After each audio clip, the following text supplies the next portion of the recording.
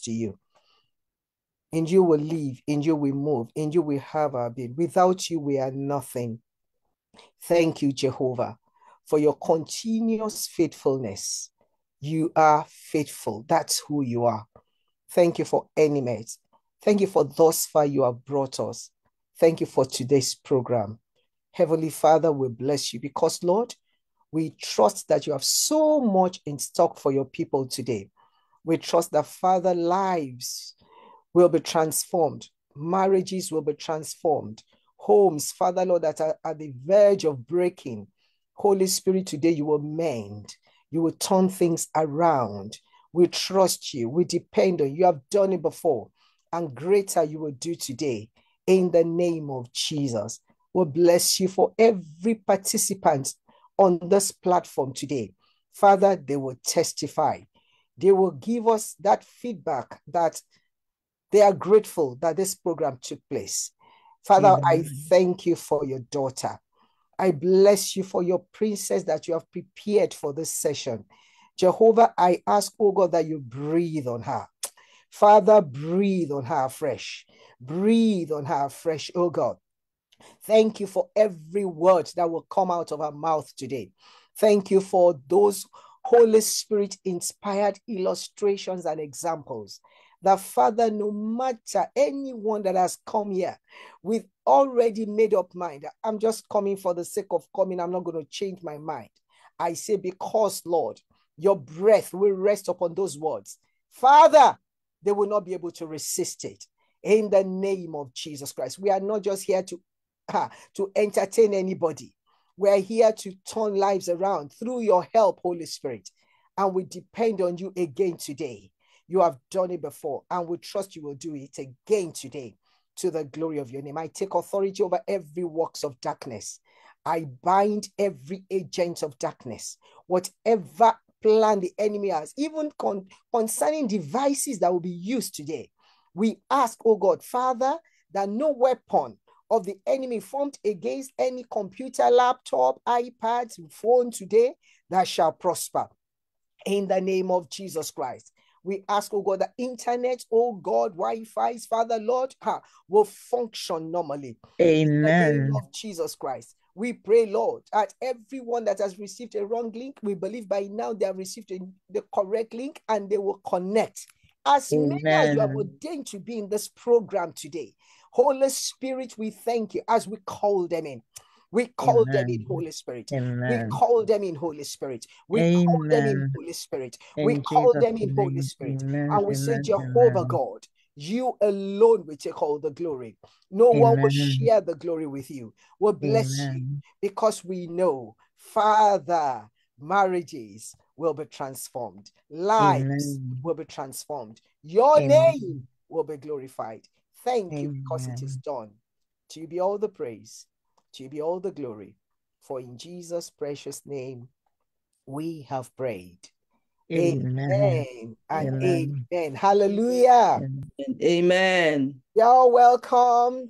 Once again, it's always a reviving session because we are meeting with the King of Kings, the Lord of Lords, the Ancient of Days, the owner of times, the one that instituted marriage.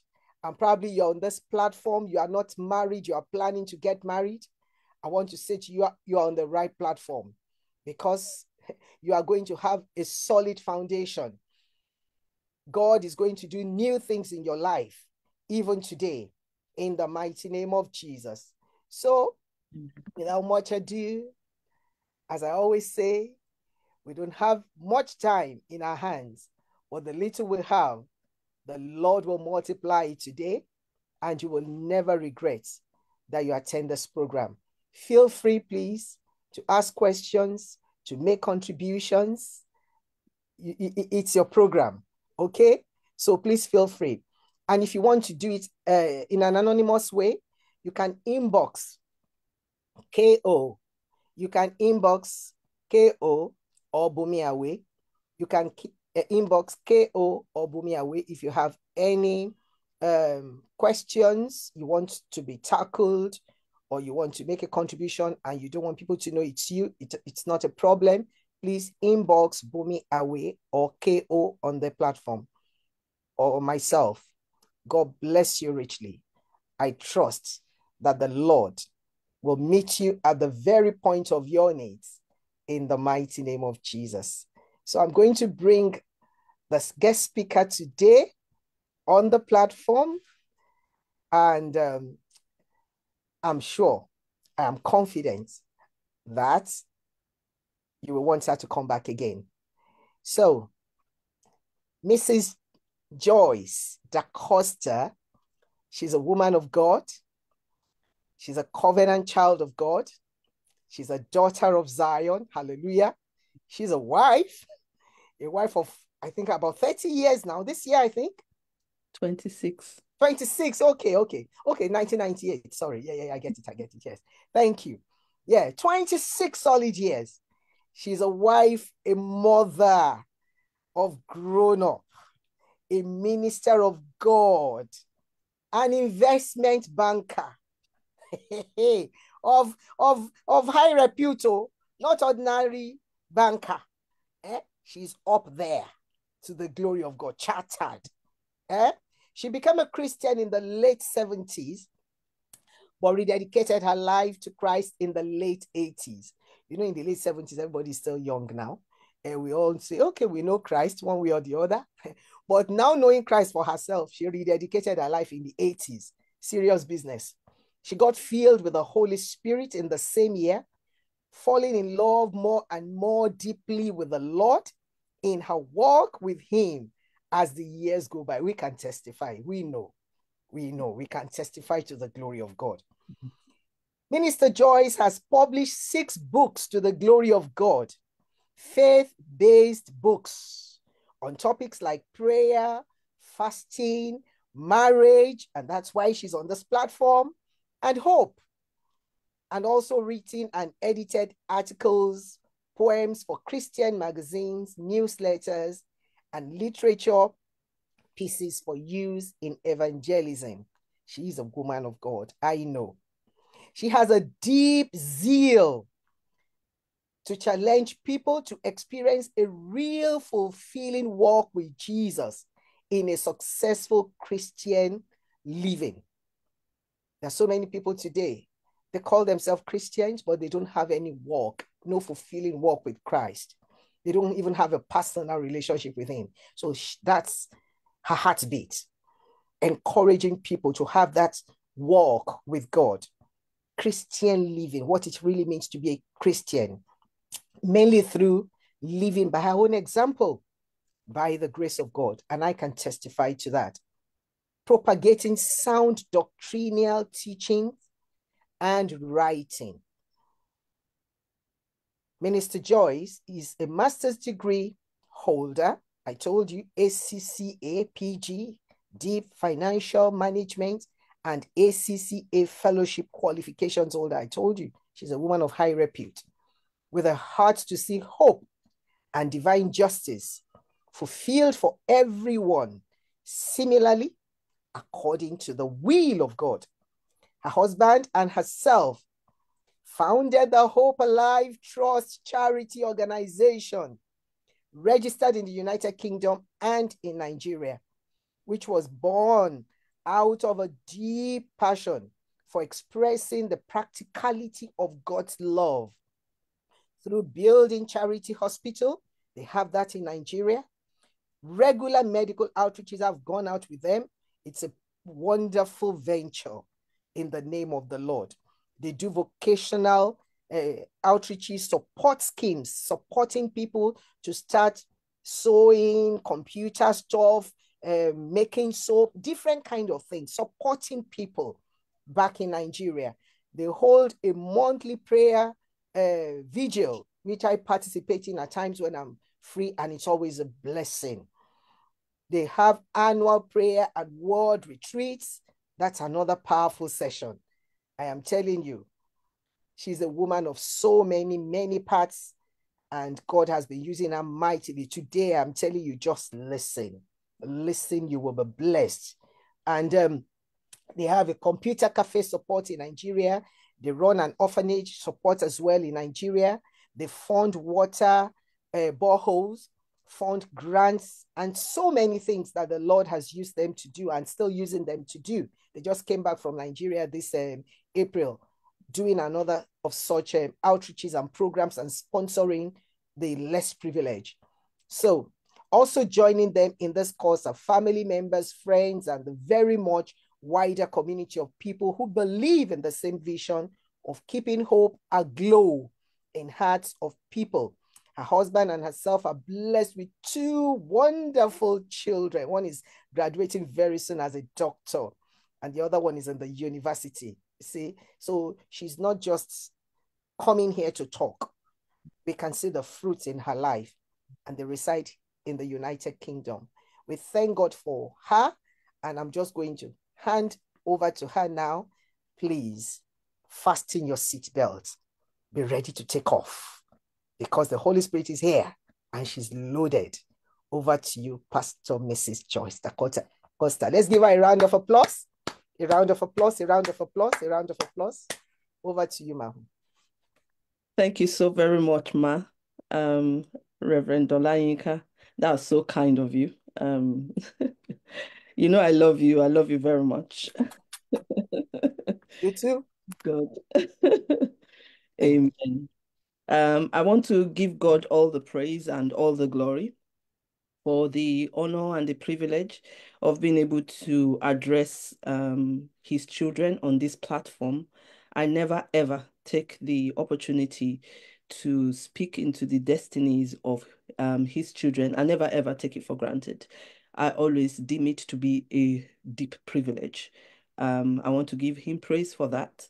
I also would like to thank very much Reverend Olayinka Bajimo. And I would like you to please join me to celebrate this incredible, incredible woman of God. I really celebrate you today. And you know that you are very much loved in my heart and from my family. Praise the Lord. Hallelujah. Thank you, ma'am. I would like to thank very much the support network around her and around NMET. I would like to thank you so, so very much. You will never lack help in Jesus' mighty name. I will not go into mentioning names because we may not live here today. I bring greetings like Reverend Olayinka has said from the Hope Alive Trust family, and I bring greetings from my husband and my children. Praise the Lord. Hallelujah. Amen. So, Reverend has asked me to speak on the place of communication in marriage.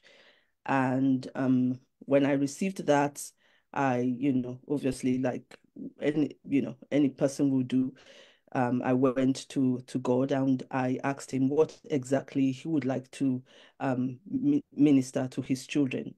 And I trust him today that the word that will come out will be that which would benefit each and every one of us in Jesus' name. Father, I Amen. just want to thank you for your word that will go out. It is light and it will bring revelation even to our spirit man in the mighty name of Jesus. And your word will do us good in Amen. Jesus' name. Amen.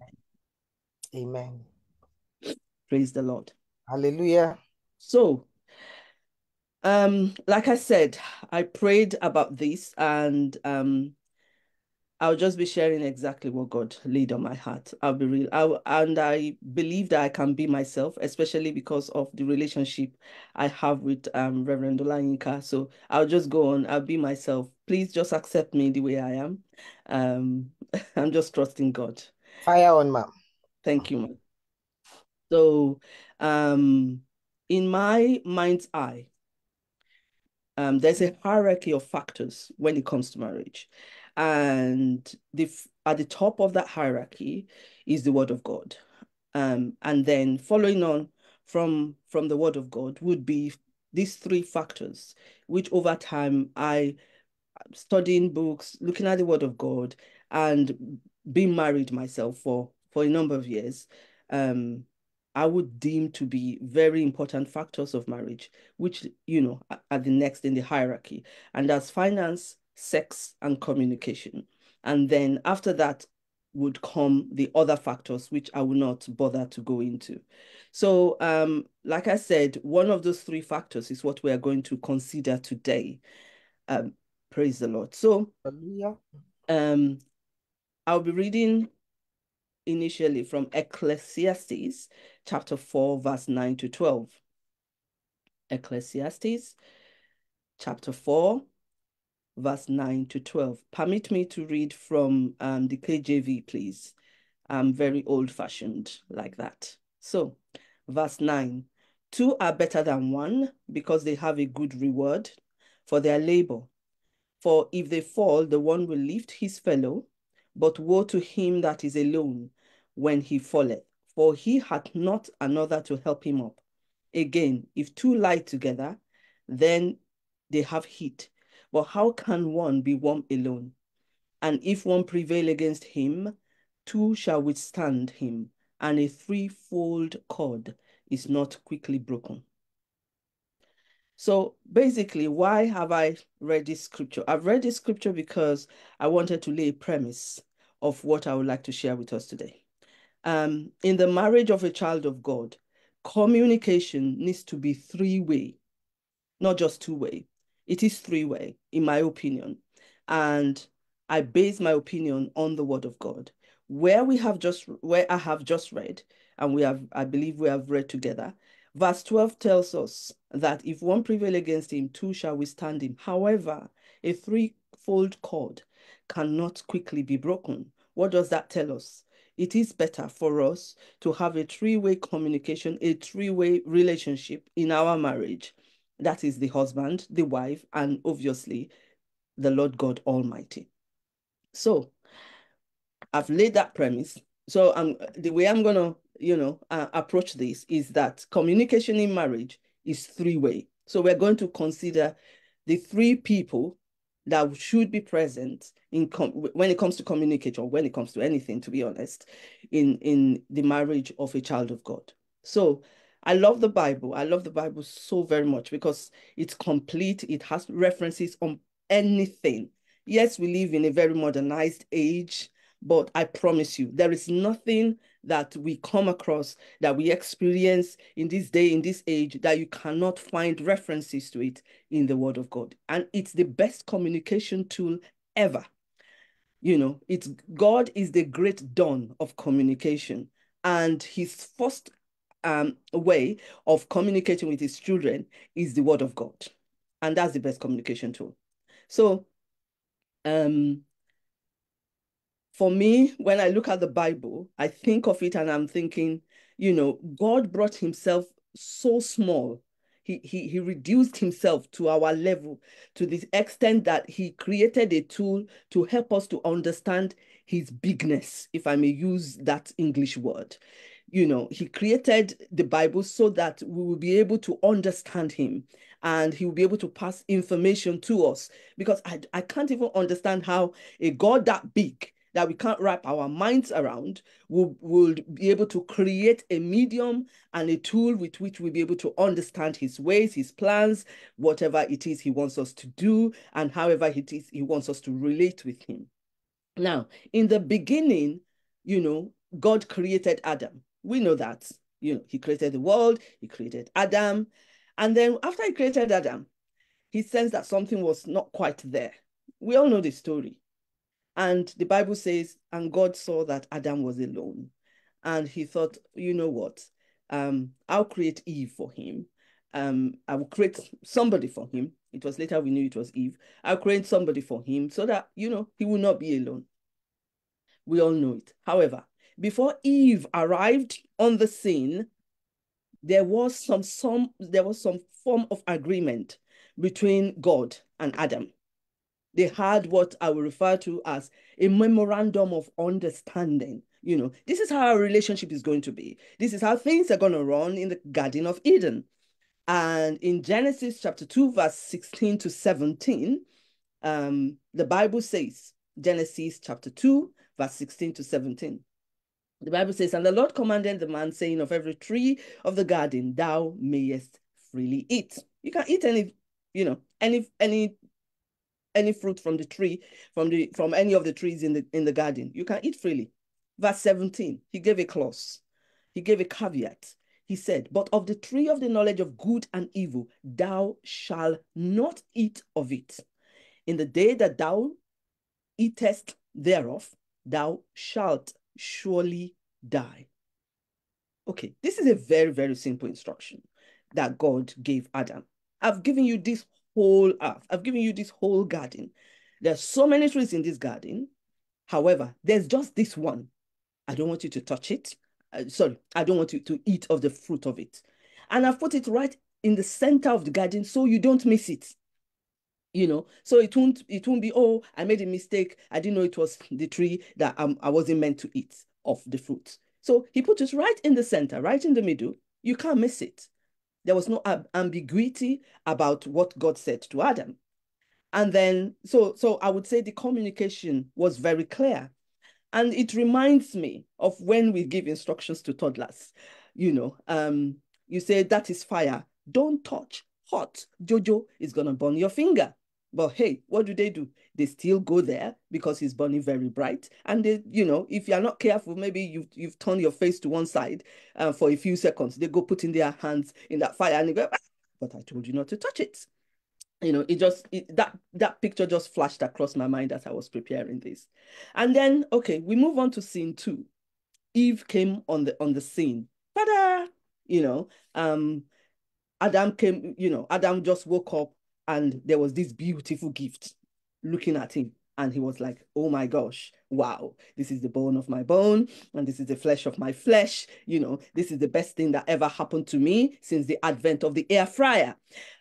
Yeah, I love air fryers. I just thought I should put that there. I love anything that makes my life easy in the kitchen. Let's just, pack that. So, okay.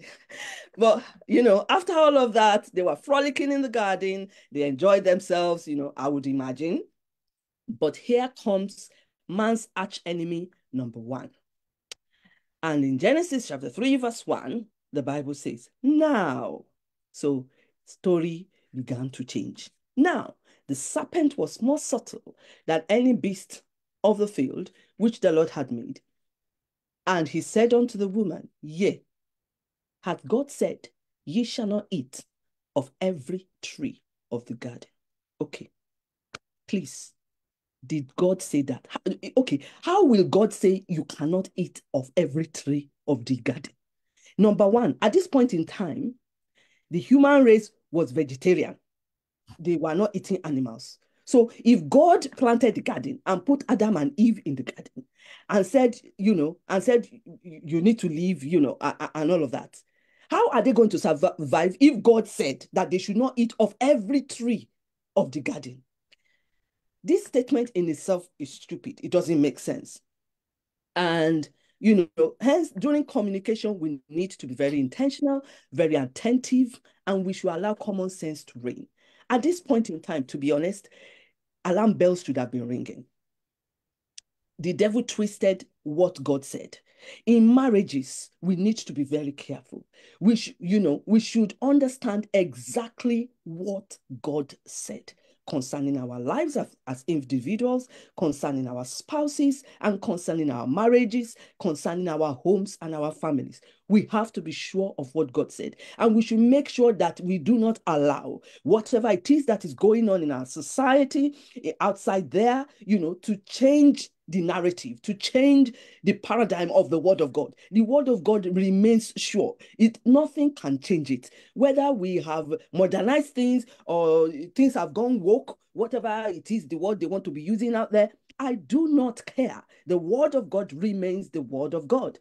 It's a three-way communication. If we know we want our marriages to work, we have a must make sure that what God has communicated to us in his word is what we are basing our lives on in our homes. Now, what God said was very simple, like I said, and the enemy twisted it for Eve.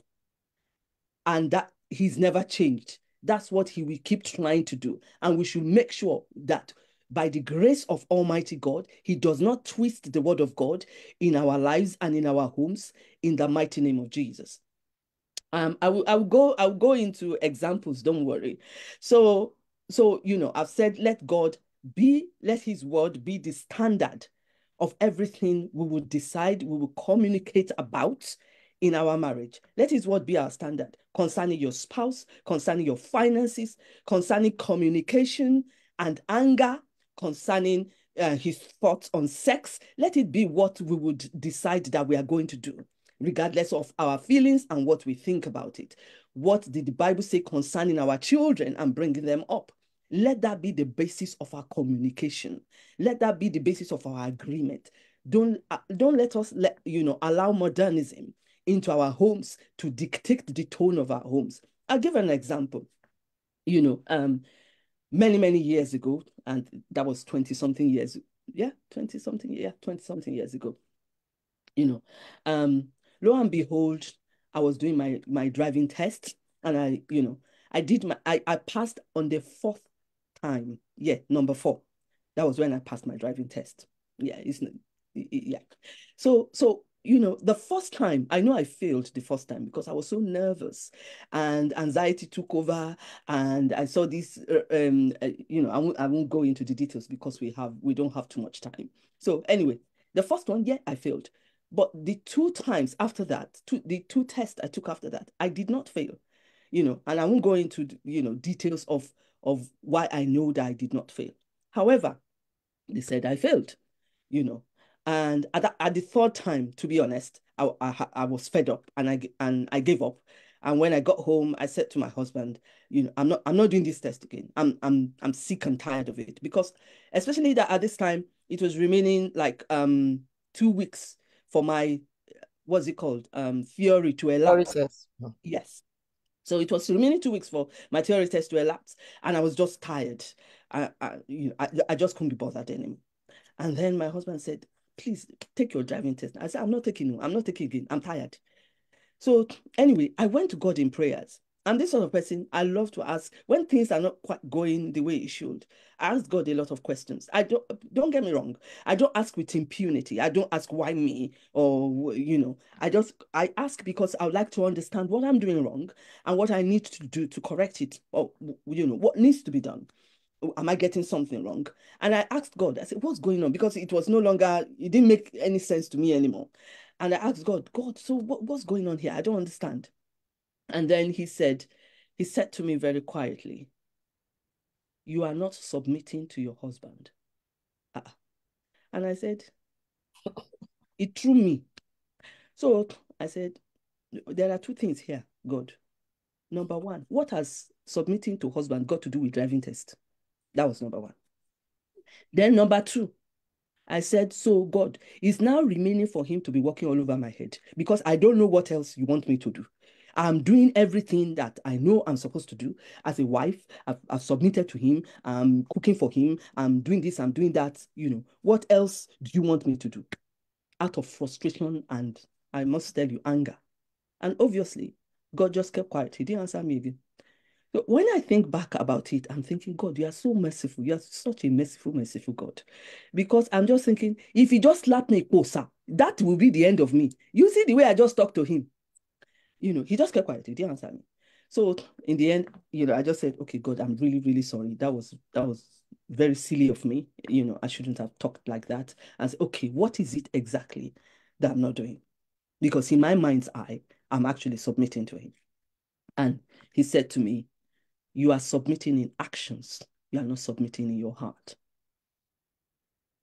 And immediately he said it. I knew it. I knew that was it. Because in my mind's eye, I was like, and I'm being honest here. I was like, he's a graduate. I'm a graduate. Kini, I beg. But I would do all those actions of a good wife. I cook for him. I will do everything I'm supposed to do in the house, and everything. But inside my heart, it's like, Kini, I beg, leave me. And that day, I made up my mind, and I repented. I said, God, I'm sorry. The way you want me to do is what you're asking me to do is very hard. I told him, it's very, very hard. Submission is not easy. But by the time you follow God's word and you do it, I promise you, it's the easiest thing ever. And I'm saying it to you from practice. So anyway, I'll just go on. So And why did I go into that? I went into that because I'm trying to say we need to obey the word of God, regardless of how it looks, regardless of it doesn't make sense. I've tasted of the word of God. I've tasted it over and over and over again. His word works, and it works like magic, like wonders. So I'll move on. What was Eve's response? Genesis chapter 3, verse 2 to 3. And the woman said unto the serpent, We may eat of the fruit of the trees of the garden, but of the fruit of the tree in the midst of the garden, God has said, Ye shall not eat of it, neither shall ye touch it, lest ye die. Is that what God said, really? No, that's not what God said. We should be very careful about what God said. God said this and God said that. Because many people use it to manipulate other people. God said to me. And once you say God said to me, it's very difficult to argue against God said to me. So we should be very careful when we are saying God said. And what was the counter response of the devil to Eve? Here comes the irony that I would like us, that I would like to state, which I believe most of us, if not all of us, know. The devil knows the Bible. He knows it very, very well. He knew what God said to Adam. He knew God did not tell Adam not to eat of every tree of the garden. If not, how else would they have survived in the garden if they are not eating of every tree of the garden? He knew exactly what God said. But what was he doing? He was trying to find a loophole. The enemy was trying to find a loophole in the communication of Adam and Eve. And I pray today in the mighty name of Jesus that the enemy will never find a loophole in your home and in your family. In the mighty name of Jesus Christ. He will not find that break in the hedge. In the mighty name of Jesus, where he stands as the accuser of the brethren, he will not be able to find a foothold. In Jesus' name, the Lord will protect your family with fire in the name of Jesus. The enemy will never be able to comment in Jesus' name. Amen. Amen. Amen. Verse 4 to 5 of the same chapter. Now, it was Satan's turn to respond. And he said, and the serpent said unto the woman, You shall not surely die. Hello.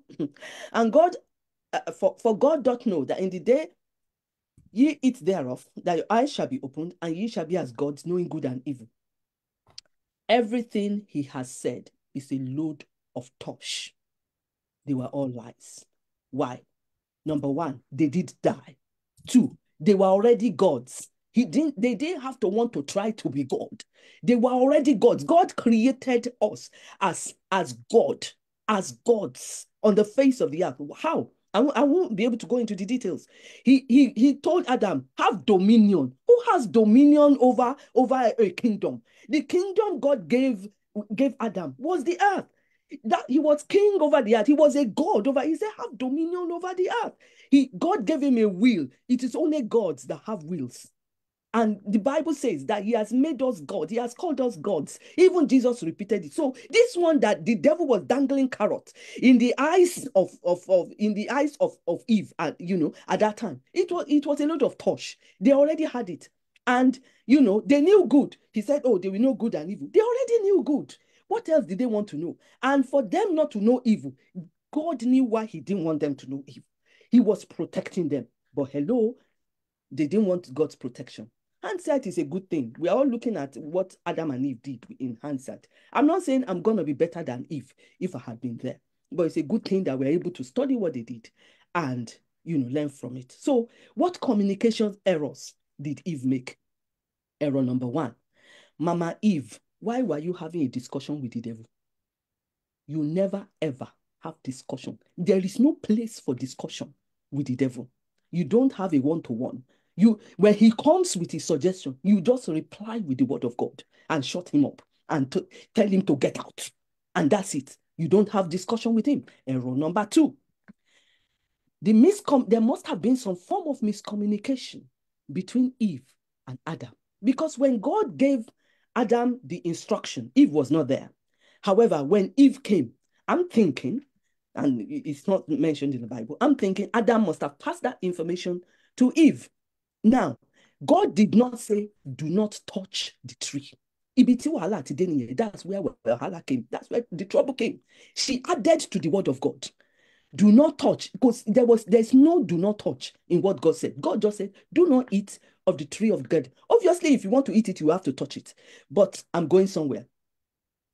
Now, what I'm thinking happened is maybe when she now touched it and she saw nothing happened. Maybe they said if we touch this thing that we are going to die. I'm still here now, And then she went ahead and grabbed the tree, the fruit, and ate it. So when we add to the word of God, it's trouble. When we remove from it, it's trouble. Let's just leave the word the way it is. Interpret it the way it is. Use it in our homes, in our communication, the way it is. Don't embellish the word. Don't try to use the word to manipulate your spouse. It only ends in katakata and wahala. And that will never be our portion in Jesus' name. Amen. Error number 3. That's communication error number 3 that I believe Eve made. Now, there's this Sunday school story that they tell us that when the devil came, Adam went on a journey and he went to hunt. And then it's when he came back that Eve served him on a plate. The apple that she got from the tree is a bunch of thorns. When you read the Bible says that she gave of the fruit to her husband who was with her. So he was standing right there. Now, Mama Eve, when the devil was talking to you and you saw that what he's saying is different from what you knew, what you thought to be the case, all you needed to have done was turn to your husband and ask him, Oga, this thing is what you told me. What is Mr. Lagbaja here telling me? But she never did. She never communicated with her husband. She didn't ask him questions. And this is where we need to be careful as wives as well. We shouldn't think, I'm all that and a bag of chips. He's a graduate, I'm a graduate. I can make up my mind. I can make my decisions by myself. No, there should not be that in our homes. We must talk together. We must agree things together. We must communicate together. You don't understand something, ask your spouse, And that was the error that Mama Eve made. I believe if she had asked Adam, maybe the story would have not been what we have today. Error number 4. If you are not sure, make sure you ask. If you are not sure of an information that you have, make sure you ask. Do not assume. You are not a mind reader. Don't read your husband's mind. Don't read your wife's mind. Don't attempt to. We are not gods. Praise the Lord. Hallelujah. Amen. So I'll move very quickly. Time is fast spent.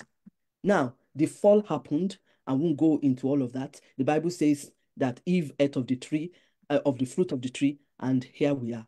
Now, we move to our dear Papa Adam, the third person in the trio communication ring. Okay, Papa Adam, what were you doing keeping quiet beside your wife when the devil was talking to her? You kept quiet. The Bible says in 1 Timothy chapter 2, verse 13 to 14, 1 Timothy chapter 2, verse 13 to 14, for Adam was first formed, then Eve. And Adam was not deceived, but the woman being deceived was in the transgression. Now, Eve was deceived. Adam was not. Adam knew exactly what God said. He was tempted. He fell into temptation. Adam, this is the bit of the communication that I'm trying to explain to us. Eve had miscommunication. Adam did not have miscommunication. Eve had miscommunication, and that is why she was deceived. Where communication is incomplete, is partial, and there's loophole, the problem that brings along an easy target for Satan's deceit. However, Papa Adam knew exactly what God said, and hence for him, what happened to him was a fall. He was tempted. Praise the Lord. And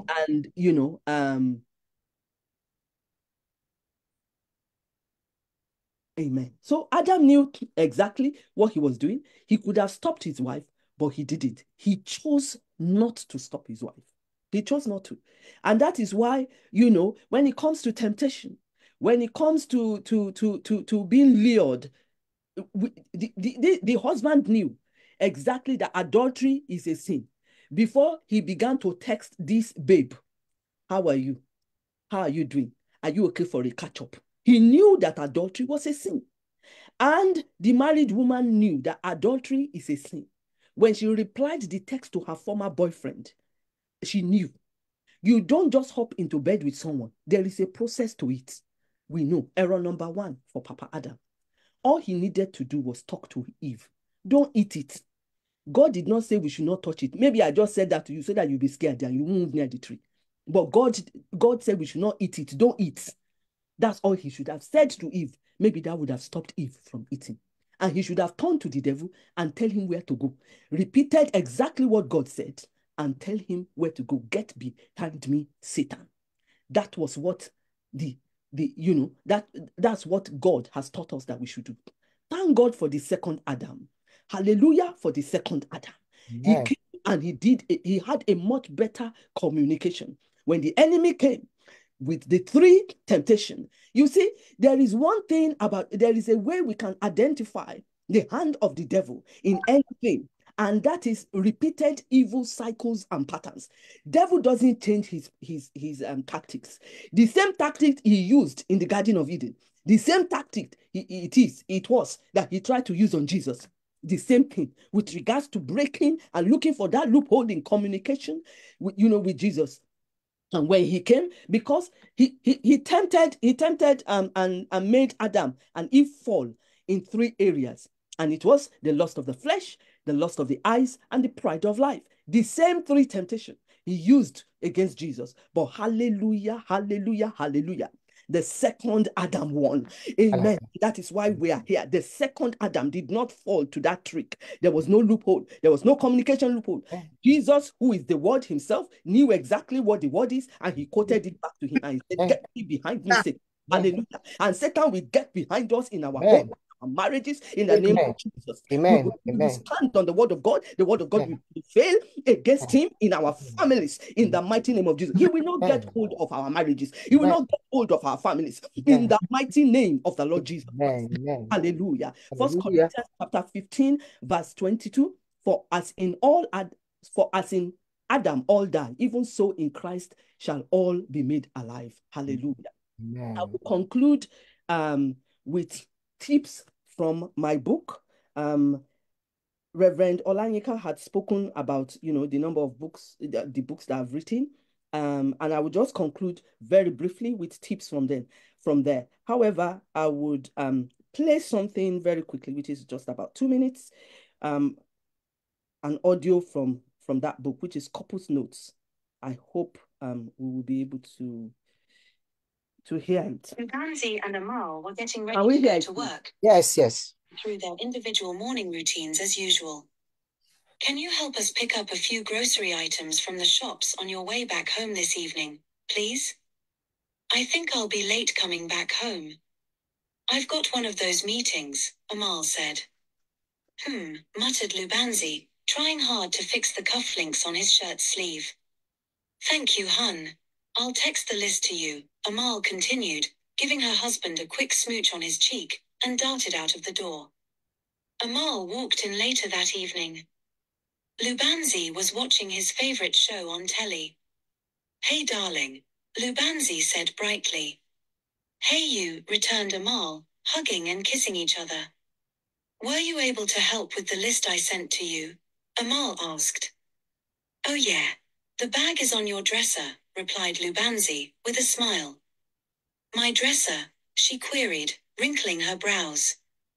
He responded.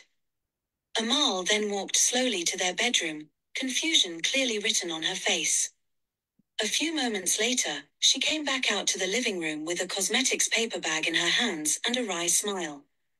How much did you spend on these? She asked. Lubanzi looked away from the TV to his wife. That, a tidy sum, he replied. What did you need all of that for anyway? I asked for groceries, not talcum powder, his wife replied, rolling her eyes. It was Lubanzi's turn to look confused. I bought what you had on the list you sent to me. I must have sent my cosmetics list to you in error. Well, I wonder whose fault that was then, Lubanzi said, lifting his shoulders in a slight shrug. If you were listening this morning, you would have realized I sent the wrong list to you, his wife maintained. Women, you never can win, Lubanzi muffled under his breath, turning back to the TV. I heard that, Amal retorted back. Thank you for listening. I won't go into that. We may use it later on in questions and references when the discussion is opened up. So, okay, so that was an audio snippet from my book, Couples Notes, and that was from the communication section in that book. So basically, rounding up, I would say it's very easy for miscommunication to happen. In order to avoid this, we have to be very intentional in communicating with our spouses. Number one, know your spouse, his personality, her likes, her dislikes. I had to be intentional about understanding my husband's personality. It was when I understood this that a lot of things made sense about him. And I'm sure the same thing went with him, I understood why he spoke the way he spoke, why he communicates the way he communicates. You need to know what your husband or your wife's personality is. Very important, because that drives the form of communication, the way they communicate, it drives it. It's very key. Spend quality time together.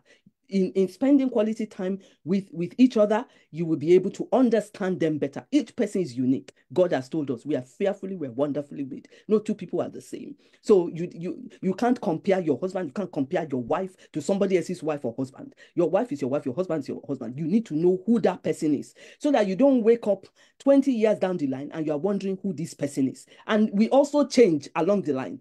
We don't remain the same. You want to follow your spouse as they change in life. My husband is my best friend. I promise you. Apart from, first is God. God is number one in my life, but my husband is my best friend. I enjoy being with him. I enjoy spending time with him. Yeah, I may not even talk, just that I'm sitting close to him. It's okay for me. And yeah, you may call me Ruth to Abokoku. I'm fine. I'm okay with it. And the same thing goes with him, and I'm not lying. Praise the Lord. Honor and accept gender differences. There are gender differences when it comes to communication. The way your husband will communicate with you is not the way you communicate with your husband. So because we women, we know how to communicate one kind. Men they don't understand. Let's bring it down to their level. Like I said earlier, let's be specific. Let's not say, but he should know or she should know. I'm this sort of person. If you don't tell me, I don't know. So you now think, oh, but she should know.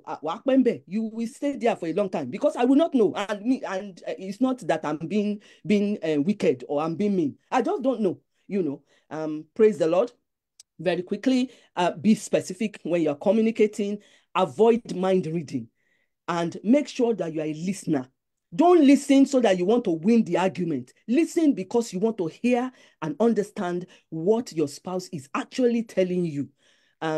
Be free to express positive feelings. Don't be stingy with your compliments. You look so fine today. Oh my gosh, Bobo, man, you are the best man walking on the face of the earth. I mean it. If you are faking it, they will know. Mean it. Express negative feelings constructively. This is the final one. Express it constructively. When you have an emotion that's causing negative feelings, identify what that emotion is and control it. When you control it, then you express it in the healthiest way possible, and then choose the right time to express it. For instance, there are things I will not begin that discussion when my husband is hungry. It's not when he's hungry that I begin to talk about certain things. I make sure that he's finished eating. His eyes is calm. He has calmed down. And then I know when to talk certain things with him. I pray that God will help us with regards to communication in our marriages and even with our children in the home.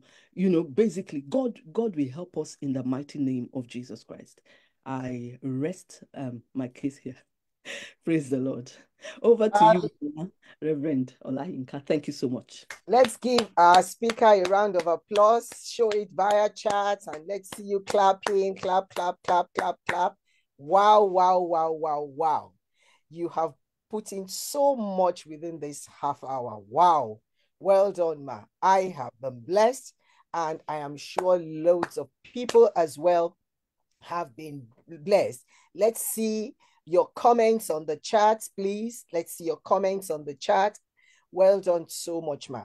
I have about 5 questions that were sent to me, and I've been checking the chat, but I haven't seen any.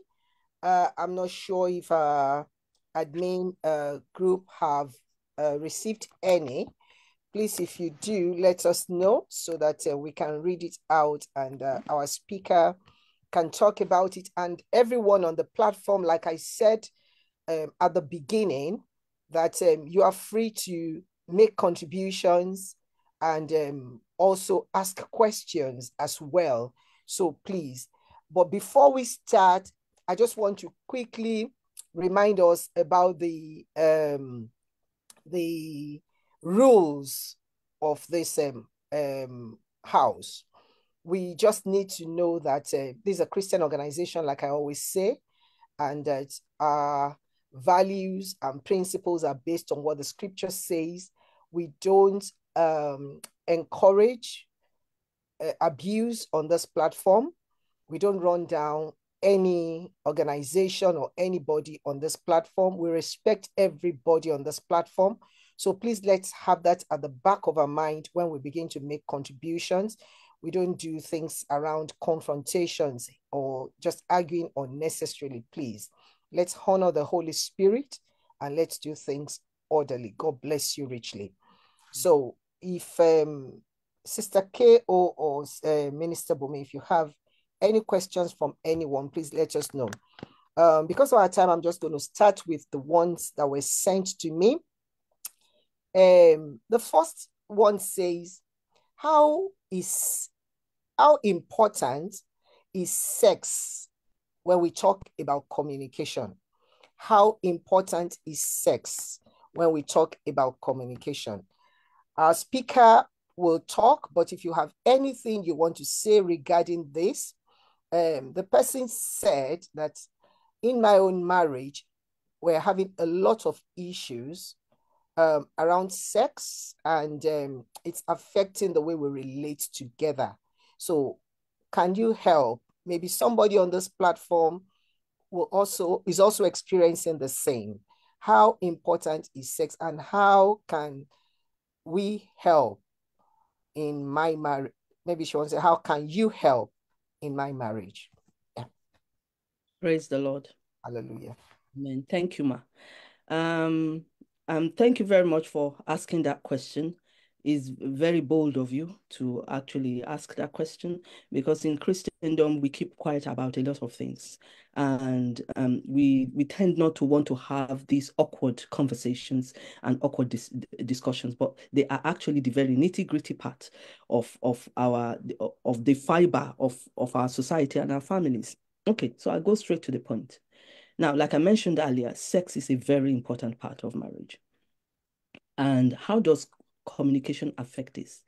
You see, you need to be able to talk to each other about sex and don't say exactly what you mean. Say exactly what you feel about sex.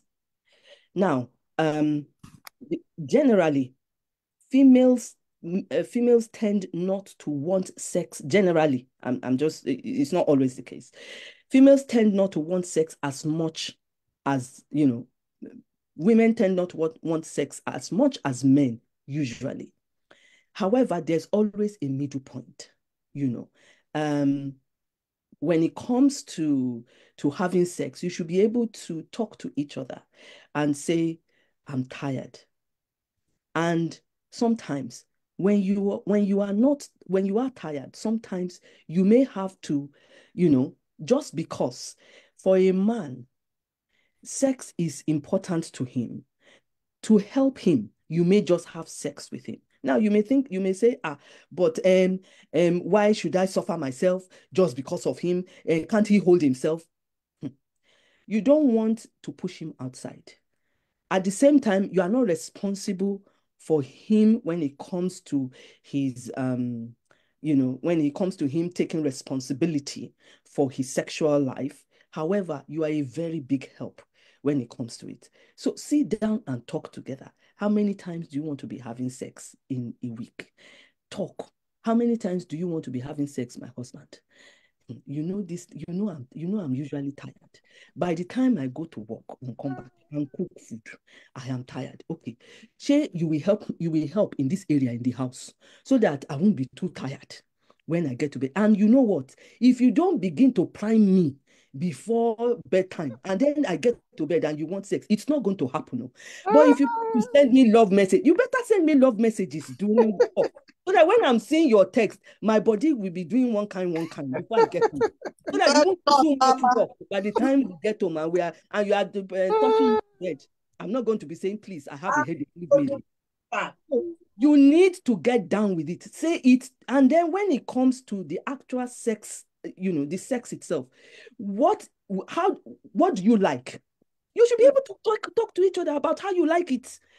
As far as it's not sinful, because there are some things that as a Christian, I believe you shouldn't begin to go into. However, how do you like it? What part of your body do you want him to touch? What part of your body do you want her to touch? To each other, shaping your husband and wife. The Bible says, and they were naked before each other, and they were not ashamed. There is no shame in it. It is you and your husband. It is you and your wife. Touch me here. It makes me feel good. Don't touch me there. I don't like it. That communication. Talk. I don't know. Why are we hiding? Maybe it's your husband. So, well, I hope I have answered that person's question. Hallelujah. I love that. I love that. I love that. Well done, ma. Guys on the platform, I hope you have heard Pastor Mrs. Talk. Man, you're on the platform. Prime your wife before the time. Don't just go there and then she will just lie down like a log of wood. We are talking about communication. There's a man there that have written something on the thing. He said, don't you think that what went wrong was Eve taking on the discussion at first? By this, I mean that wives should not engage in essential discussions concerning the family without getting the husband involved. Yeah, that's a good one. We'll come to that. I think we need to talk about that. But the person who asked this question about sex, importance of sex in communicating in marriage, I hope the answers that's been given, I hope it has met your query. Maybe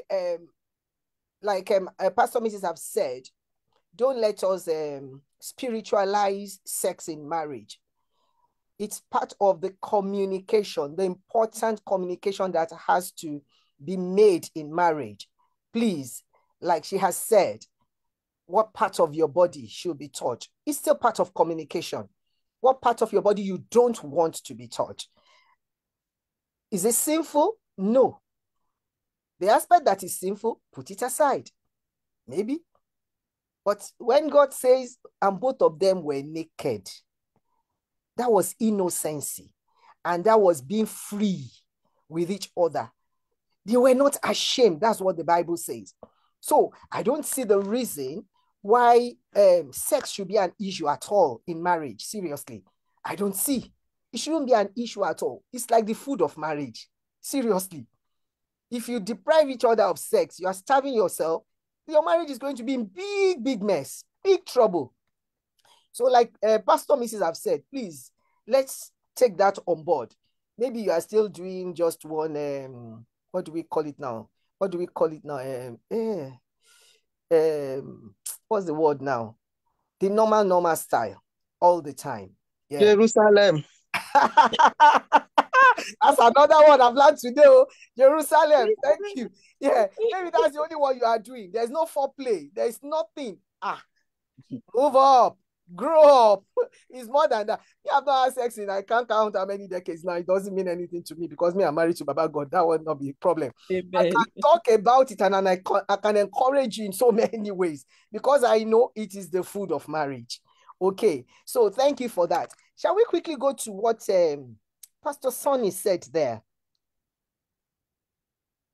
before I go to the next question? Can I quickly say something, man? Oh, yes, ma'am. Thank you. Just a quick one. I thank you so much, ma, Pastor, for what you've said. But I think if I'm looking at the question, I'm looking at the angle of communication. Maybe the woman wants it and the man is so spiritual that the man is not the one giving her what she wanted. It's not that the man wanted it. Sometimes we spiritualize it in Christendom because we think it's for sinner. And if one spouse wants it more, the other spouse will be thinking that, are you still in the Lord? Why do you need this carnality? And mommy, you talked about, we should ask, the Bible says our body is your body, his body is our body, right? So if you are finding it difficult to discuss it, maybe because of your background or you find it too big deal. If you can't speak openly like pastors say, go for counseling. Maybe they will help you to break it. We have some counselors in the church. We have some groups that will help you to make it fun because like you said, ma, is one of the pillars of marriage. That is the only thing that can sustain. If you are not saying it, they are doing it outside. And both of you see them doing it outside. Even the TV we are watching, the programs, the children, everybody is exposed to all those things now. But you want to enjoy your home, go extra mile, don't spiritualize it, seek help. Thank you. Thank you, ma. Thank you for that contribution. Yeah. Motsi C. Good evening, Ma. This is Millie. Okay, Sister Millie. Yes. Good evening. I just wanted to contribute, and my contribution, I think of myself as a young person, is that sometimes for people, sex can be used as leverage, particularly from us women. We would say, I asked you to help me fold the ironing, and you didn't fold the ironing. So when you come to bed, it's almost like now you want to touch me. But it's almost like we're using it. If you want me after hours, you need to do what I asked for before hours, and this is quite prevalent in a lot of particularly young people, because it's almost like if you didn't do what I wanted you to do, you're not going to get what you need to get. So we need to put that separation there. And I often say to people who are younger than me that I mentor that those two things are very separate from each other. You can't say because we had an argument, I always say, the scripture even says, don't let, the sun go down on your anger. Likewise, don't go to bed and bring whatever it is that happened in the day into your marital bed. That's one area that people really need to iron out, that when we get to bed, it's almost like we've been given a new lease of life. We're having a fresh opportunity to explore again and just bury the hatchet and start again on a fresh slate. That's one area. So my second contribution would be, a lot of men are visual, whilst a lot of women thrive on words. So all it takes for most women is for me to come out of the shower and jump into my bed with nothing on, and I know that I've already triggered what I need to trigger. That's how men just view things. They're visual. If I want anything to happen, I would know what to wear to bed or what not to wear to bed, and it will happen. Whereas women, I thrive, not just me, but most women thrive on the words that they hear from you. So it's quite important that instead of just waiting, I often say to my husband that there's a rule that when you come through the door, find me wherever I am in the house and just ask me, how was your day?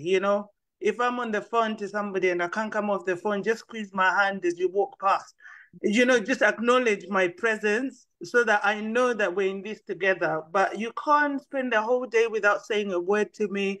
And then as soon as I come into bed at 11, straight away you expect magic to happen. It wouldn't work. So that communication line really needs to stay very open and things separated between this is our intimate time and this is what happened in the day. It has nothing to do with our intimacy.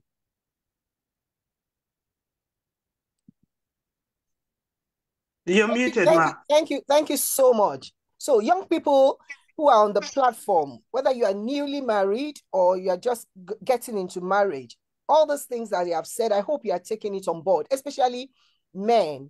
I know, yes, women too, we need to, but most of the time, from all that we have been hearing now, young people that are just starting this journey, maybe you're just 2 years old, you're 5 years old, you're even 10 years old in marriage.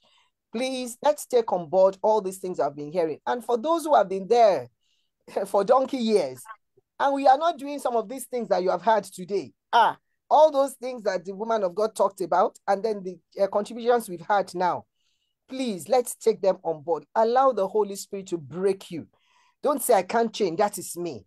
That is, you are looking for trouble. You are opening the door for the devil to come in and actually twist the things that God have not said. We've learned from Genesis chapter 2, chapter 3 now, from Pastor Mrs. Right? Be ready to be flexible. Be ready to change, please. And the Holy Spirit will help us in Jesus' name. A lot of people have said things on the platform. They've said sex in marriage is effective when the emotions of both of them are stable. No unforgiveness or any negative emotions. And like Sister Millie said as well, like Sister Temi also said, sort out things. Don't allow the sun, to go down. Or else, if you're not, your emotions are not stable and you want to have sex, you can't communicate. If you can't communicate, how then do you want your soul to rub together? Yeah, when we talk about sex, it's your soul and your spirit, they must be together for you to really enjoy, or else you're abusing each other. Yeah, you're just abusing each other. There's nothing to it.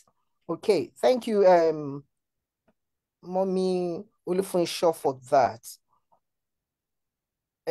Yes, somebody says sex is spontaneous energy that should, yes, Sister Millie, spontaneous energy that should come easy when everything is in place. So still talking about emotions. Yes, talking about everything must be in place. Then somebody said, Roxana, Sister Roxana, long time, how are you? I believe that is also important. If you are not in the mood, you should decide on another time together. And for example, please, can we leave it for tomorrow? Absolutely, yeah. And but that should not be all the time. Like somebody said, you are tired. Today you are tired, tomorrow you are tired. That's a big problem as well. It shouldn't be, please. Like we should always decide, okay, twice a week, we must have sex. Thrice a week, we must. Some people want it every day. If it's possible, but if it is not possible, you need to reach a compromise. You really need to reach a compromise. Yeah, it should not be one-sided. Then somebody said, okay, that's a discussion I want us to have. Pastor Mrs., can you address this? Don't you think that what went wrong was Eve? Remember you said Adam was just standing there and he said nothing. And this person is kind of commenting on that. He said, don't you think that what went wrong was Eve taking on the discussion at first? Then by this, I mean that wives should not engage in essential discussion concerning the family without getting the husband involved. Even though Adam was standing there, he said nothing. He's saying that, yes, the husband was there. Why did she not communicate with her husband? Do you want to say something about that? Yes, ma'am. Thank you, ma'am. So at the beginning of the program or the discussion, I mentioned that, let's go back to the word. I always like going back to the word because that way, we'll not get it wrong. So Genesis chapter 3, verse 1, the Bible says, now the serpent was more subtle than any beast of the field, which the Lord God had made. And he said unto the woman. So basically, I think, let me choose my words very carefully. I think he recognized a soft area in which he could come in. And that's why he directed his communication to Eve. Because the Bible says, and he said unto the woman. He didn't talk. He saw Adam standing there. He didn't see anything. But he said unto the woman, such and such and such. Now, when I was taking it, I don't know, sir, whether you had joined the platform by then or not. One of the errors that we identified with Eve's communication style, or whatever we may want to term it, was that she did not turn to her husband to say, Ngbo, my husband. what did God say? Because this is what I believe God said. And this is what this serpent is telling me now is different. Her husband was right there by her side. It was one of the errors that we identified earlier. Mama Eve should have just turned to her side and talked with her husband and say, my husband, please, can you clarify things? Because you were the one who received that instruction from God. And this is what I think that you told me. Now it's different from what this guy is telling me here. And when it comes to communication, it's two-way. Well, it's two-way, between two people. However, we identified at the beginning that it's a three-way thing when it comes to the marriage of a child of God. And on the other hand, Adam too should have interjected in the discussion that was going on. So the two of them carry blame. It's not this person should not, it's not that wives should not be part of a communication of what would affect the family, and it should, well, okay, don't let me misquote our pastor. He said, without carrying the husband along. And that is very true. No one, and neither should the husband also, make a decision solely without letting the wife know. Yes, the final decision lies with him. Don't get me wrong. However, things should not be dropped on each other in the family. There should be things that both of you have discussed. This is all part of communication. Both of you have discussed it. You have talked about it. And then, you decided this is how it's going to be. And where submission comes in is where the husband believes that this thing is right. And then the wife may, at that point in time, not think that that's the way they should go. But submission means you let what your husband has decided should be the way you should go, let it go through, and you pray for him. Praise the Lord. But there's no one, this one should not be talking, or that one should not be talking. Both of you should be talking together. Praise the Lord. I hope I've answered our friend did well to that question. Thank you. Yes. So we should carry each other along. We should communicate together, and then decision is made. Not one person dropping one thing or the other and say, this is how it has to be. Yeah, thank you, man. Somebody also said there, the last thing about sex before we move on, he says sex initiation shouldn't be for men alone. Women too should. Yes, very, very true. So it's not just the man that will say, oh, come. No, the woman too should initiate it. Somebody said earlier, I can come out of the bathroom and I can just lie down there. So I'm telling my husband something. Yes, well done. So next one, it says personality issues. How do we deal with personality issues? My husband is the type that he doesn't care what he says, where he says, and how he says it. He can talk me down in the presence of anybody, and he doesn't see it as wrong. And this has been causing me a lot of heartache. I have tried many times. There is no respect. To cut it short, there is no respect. How can I handle this? And when somebody talks to you this way, I don't feel comfortable even sitting down to talk with them. Praise the Lord. Hallelujah. My dear sister, I pray in the name of Jesus that God will bring a solution to the issue at hand. Amen. In Jesus' mighty name. As Reverend was reading that question, the passage that came to my heart is a passage that we most likely all know, and that's 1 Corinthians chapter 13, and it's speaking about love. Regardless of our personality types. Yes, there are some personality types that are very outgoing, they are very outspoken. They say exactly what is on their mind without sugarcoating it. They don't put a filter on what they say. And wherever the thought comes into their minds, they just say it, and out of the door it goes, However, there is a filter that a child of God puts through their communication. And that filter is called love. Regardless of our personality types, the Bible says that love does not behave itself unseemly. It does not seek its own. It's not easily provoked. It thinks no evil. It does not rejoice in iniquity. It rejoices in the truth. It bears all things. It believes all things, hopes all things, endures all things. You know, there's another part that I would like to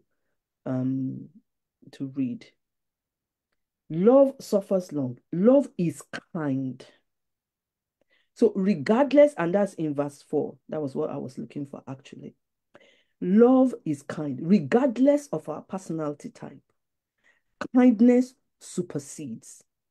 Yes, I may be a very exuberant type. My personality may be very exuberant. I talk, you know, but however, love will filter how exuberant I am with regards to communicating to my spouse.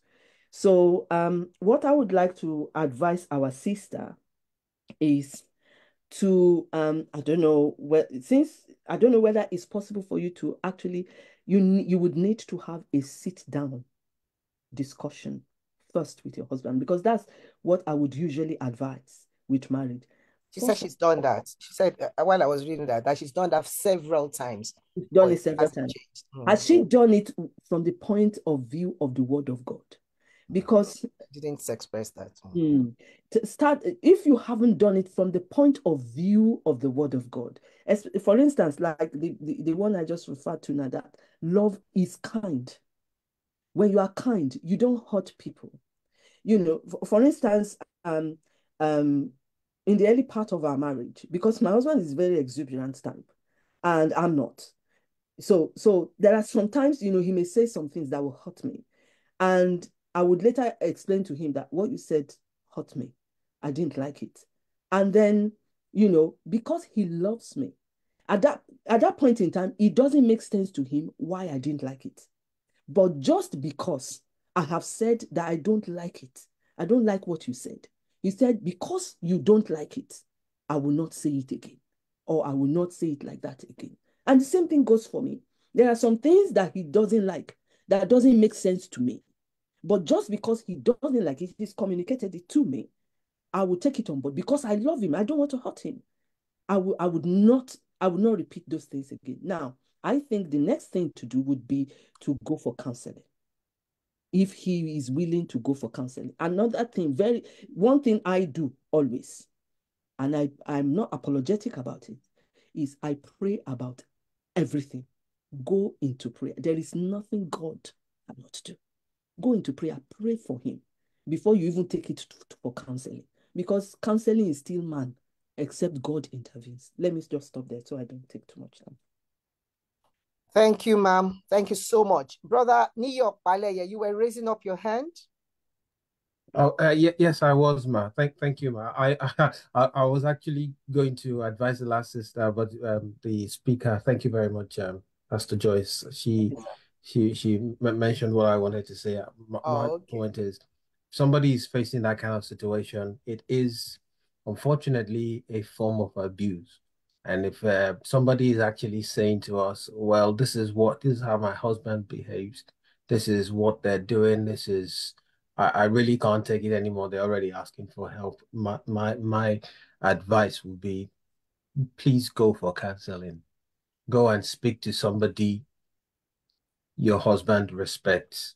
In KICC, it's Pastor Dikbo. If you're from another church, it will be somebody else. But please, it is really, really important that we need this in the board. 2 reasons for this. One of them is after so many years of being together, you tend to understand each other, and you tend to, I know this doesn't sound too cool, but it happens, and it's not done intentionally. You tend to take each other for granted. There are certain things that your wife will say to you that you think, yeah, maybe that's not right. But somebody else says it, then you take it seriously. You think, no, it must be true. In the same way, if you go for counseling, speak to the man of God. The man of God speaks to your husband in your presence. It will be sorted. The second reason is, I don't know how to put this. One of the things I dread most is, okay, my wife is not here, so I can say this, is I will tell her. is anybody dragging me before Pastor Dikbo saying my husband shouted at me. Because the man is my father. I mean, look at it this way. If a man slaps me twice and says, "Get out of my office," how dare you shout to your husband, to your wife like that? I would I will never do it again. So I'm not saying this is what Pastor Dick was going to do. It's just an example of respect. When you have a man of God in your life, you just need to, I don't mean this literally, drag that person, your husband, before the man of God and let them speak into your life. And they will cancel you based on scripture. So it is my point is, please cancel it. If you're in that situation, get counseling before this goes into really serious cases of abuse where you now I know before somebody says this, before the sister says this, it must have gone on for a long time.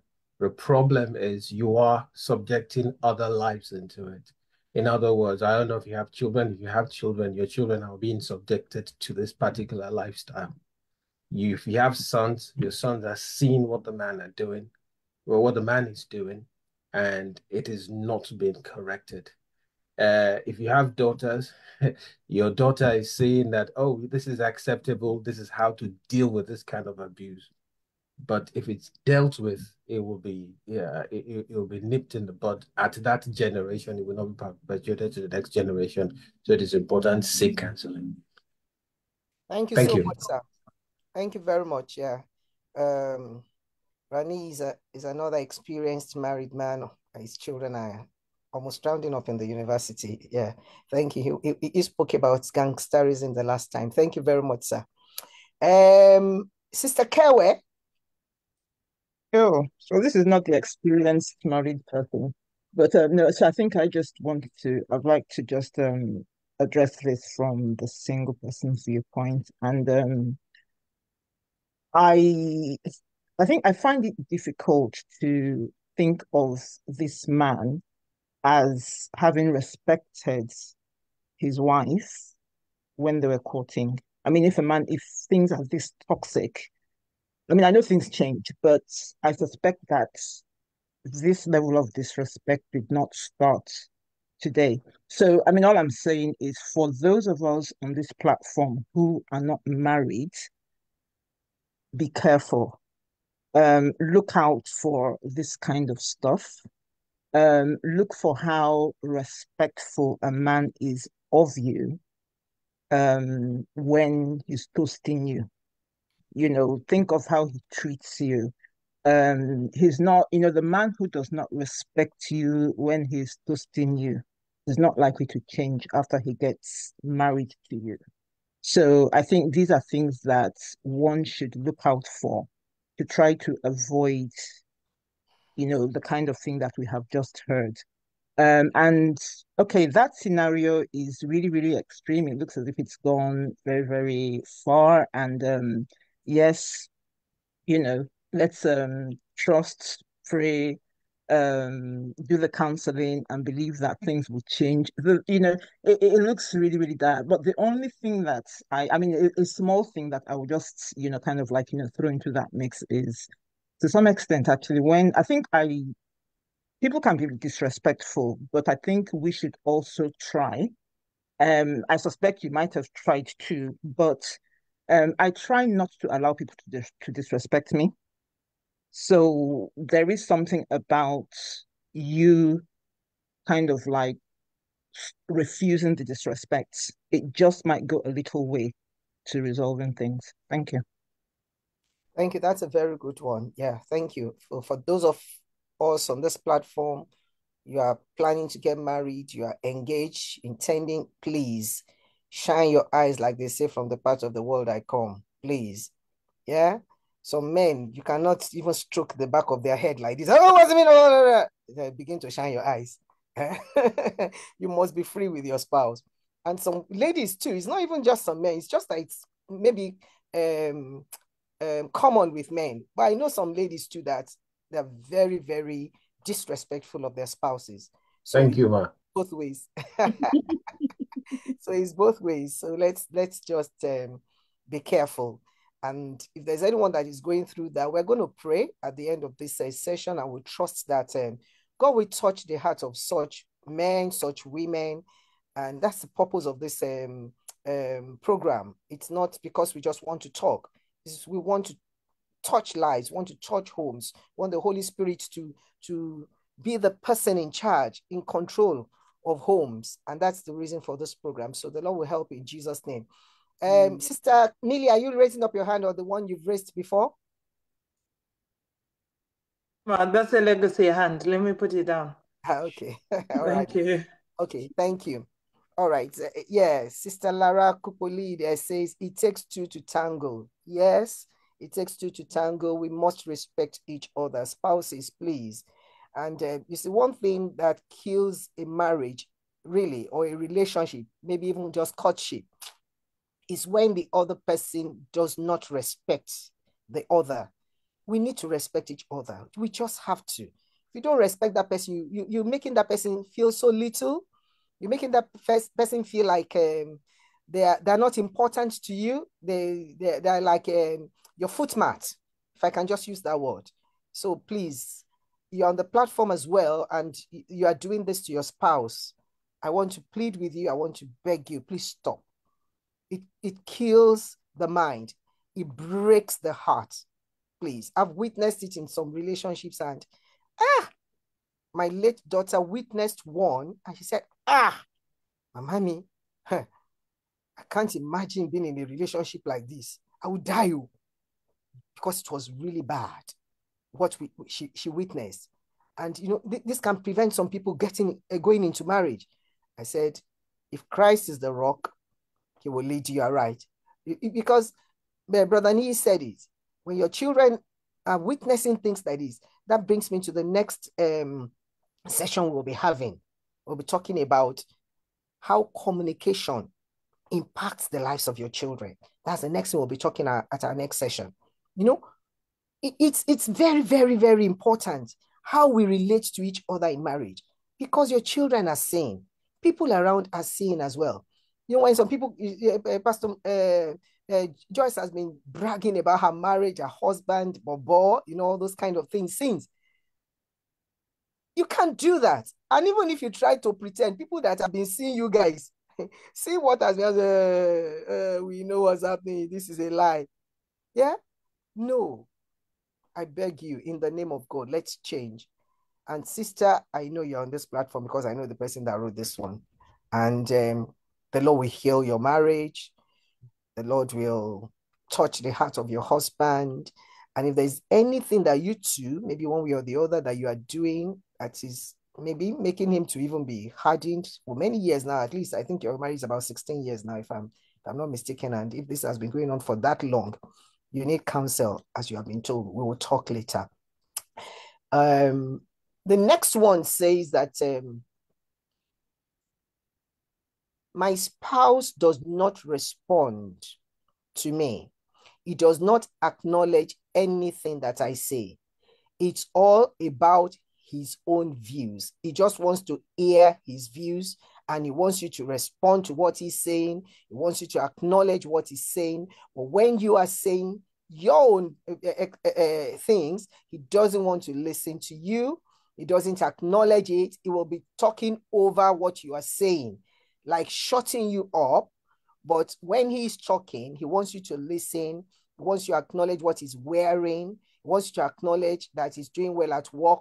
And when you come back home, oh, today I'm tired, or my boss did this, or this is what I experienced, he won't listen. How do I handle this? Please advise. Okay, ma. The first thing that came to my mind is how were you communicating? Which somebody had mentioned, I think it was Sister Kenwe. How were you communicating before marriage? you know, did you see these things before marriage? That's the first thing that flagged in my mind. Because whatever red flags you see before marriage, please make sure you nip it in the bud. Because there's an adage that there's a Yoruba adage that says, what you will not take when you are rich is from when you are poor. We are not poor in Jesus' name, but you know what I mean, is when the person is poor that you will reject it, that you say, no, I'm not taking this.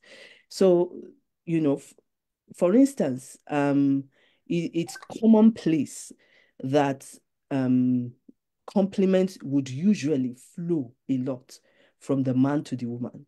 In fact, we usually try to encourage the woman to make sure that they compliment their husband, because the man is the one who is, so to say, hunting for the wife, he will usually be the one to flow with compliments. So I'm thinking in my mind's eye, did he compliment you a lot when you were courting? How was your communication style? Did he shut you down when you were courting? How did you handle it then? Okay, let's pack that aside because that's gone past now. We are now where we are. I believe one thing, if you've not done it, but I think you may have done it, is to sit down and have a chat with him. Like, I need to have a serious conversation with you, my husband. This and this are what I've noticed. And you need to explain to him the impact it's having on your emotions, on how you will respond to him, on how you will respect him. Because I tell you, when people hurt our feelings, it's difficult to respect them. When we see that that person is not making any effort to try to consider what we also, feel, or what our opinions are about issues on ground, it's just natural that we tend not to want to respect such people. So basically, have a sit down. Before that, make sure you pray. Pray very hard. Seek God's face for wisdom. How do I talk to my husband on this? How will I get him to listen and hear me? It's one thing for the words to go out. It's another thing for him to hear. When it comes to human beings, we of ourselves, we can't do anything. It's God who created him. It's God who will make him hear you. It's God who will make him listen to you. Go and meet that God, the God who created him. Go and meet him. Pray. Then have a sit down with him. For me, I would have written down what I want to say so that I don't get sidetracked.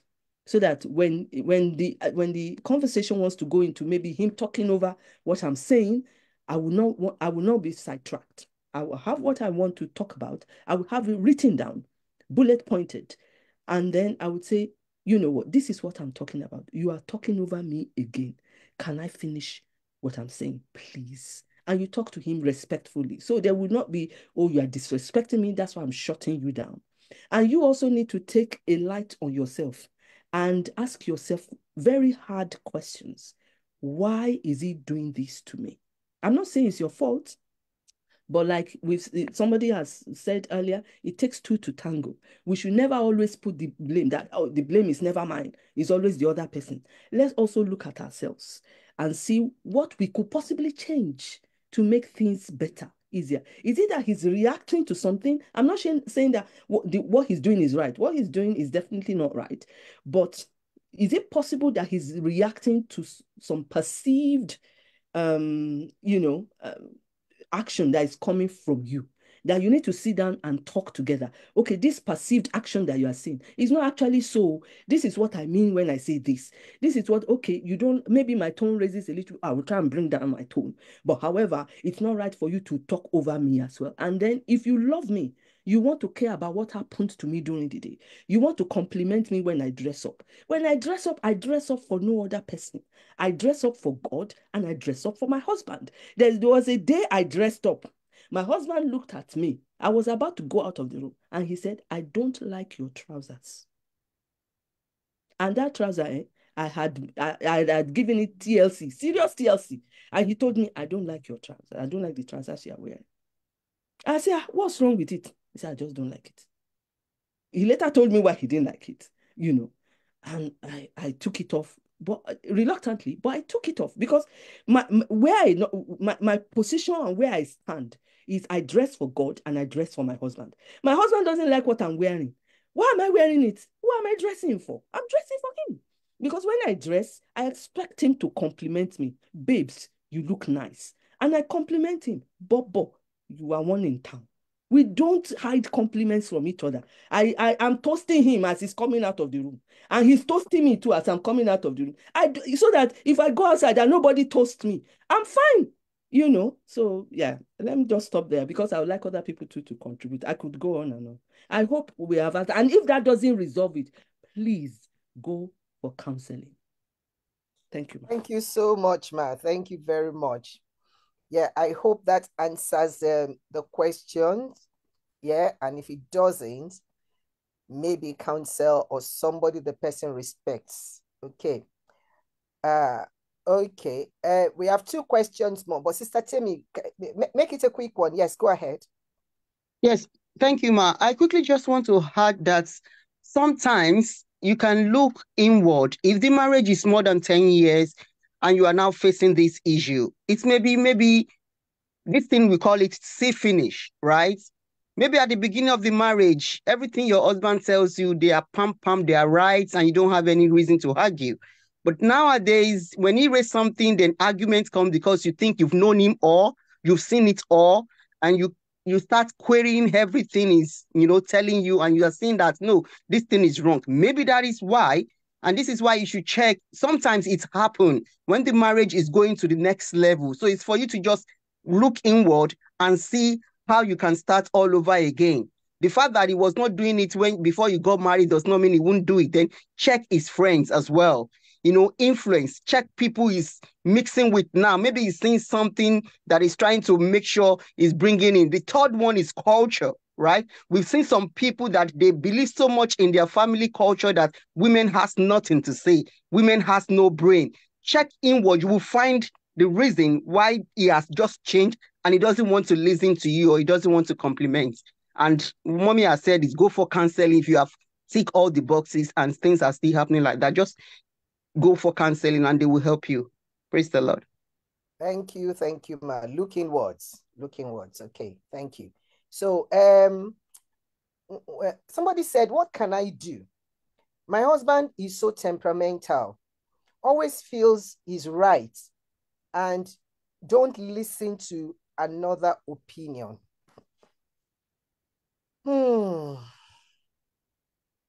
Yeah, over to you, Ma. Yes, Ma. Okay. So this, to be honest, is similar to what we've been talking about. Yeah, what we've just talked about. There are a lot of factors that can contribute to things like this. Number one is the personality type. Number two is like our dear sister had mentioned, Sister Timmy has mentioned earlier. It could be their family background. What is their opinion about women? And all of these factors are factors we need to consider before we get married. I'm very big on be very careful before you get married. Check all of these things. There is no human being that is perfect. We're not going to marry a perfect person. However, before you take on someone that you want to marry that person, make sure that that person's imperfections is what God has given you the grace to bear. Because when the imperfections begin to show, these are what would put pressure on the marriage. So for this person's temperament is, he doesn't listen. Did he listen to you before? And he's now not listening to you. Those are questions that are coming to my mind. Did it just start happening? And like our sister had said earlier, if it didn't happen before and it's now happening now, perhaps check his friends. Begin to look, ask the Holy Spirit to open your eyes. What's actually causing this thing?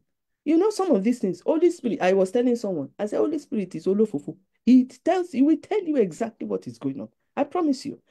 Some things happen, I don't know what's going on. I just ask Holy Spirit, he will just tell me. Ask him, what exactly is going on with my husband? Maybe he didn't used to do it before and he's not doing it now, but he used to do it before. You thought you could handle it, and now he's getting out of hand. Okay. Then you need to sit him down as well. Same principle is always good. Start the discussion between both of you first.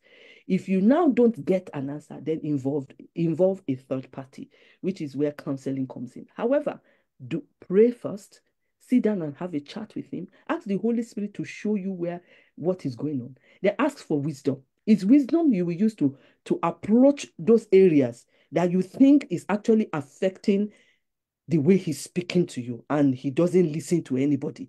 Maybe he thinks you two, you are Mrs. Know-all, and you want to override. Sometimes, I'm not saying it's all of the times, sometimes men tend to want to enforce their rights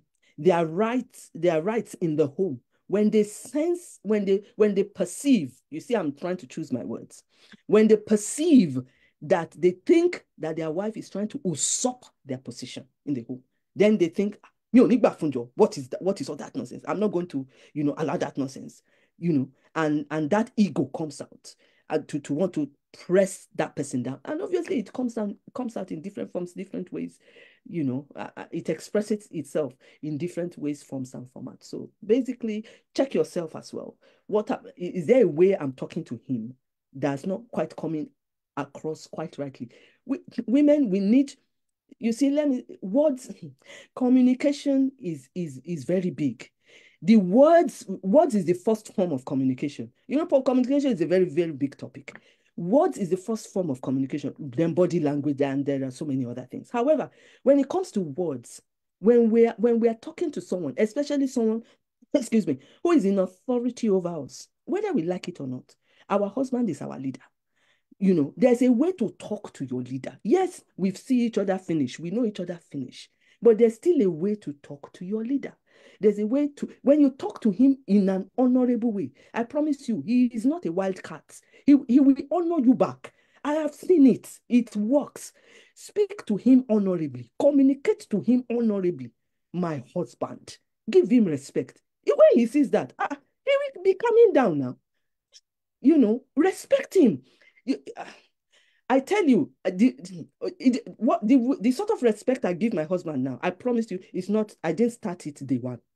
But obviously, as you go on, as God teaches, as God taught me, and I began to imbibe the wisdom of God, I saw that, no, I need to give this man more respect. And I began to give him more respect.